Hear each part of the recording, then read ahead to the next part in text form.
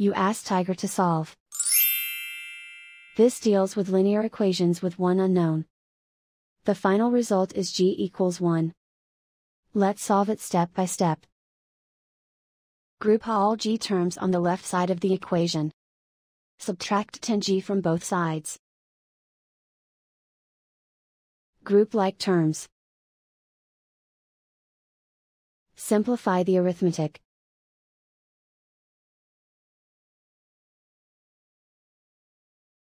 Group all constants on the right side of the equation. Subtract 2 from both sides. Simplify the arithmetic.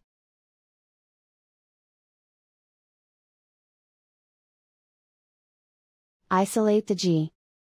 Divide both sides by -2. Cancel out the negatives. Simplify the fraction. Cancel out the negatives. Simplify the fraction. And so the final result is g equals 1.